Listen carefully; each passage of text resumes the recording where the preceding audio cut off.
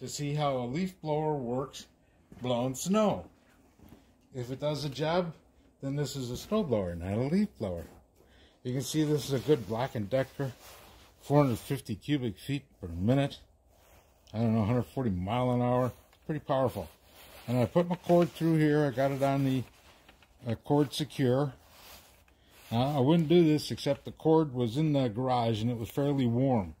If it's very cold, you don't want to do that because you're probably going to break your cord, break the copper wire. Okay, so I got that on there secure. Yeah. So here we go. Go.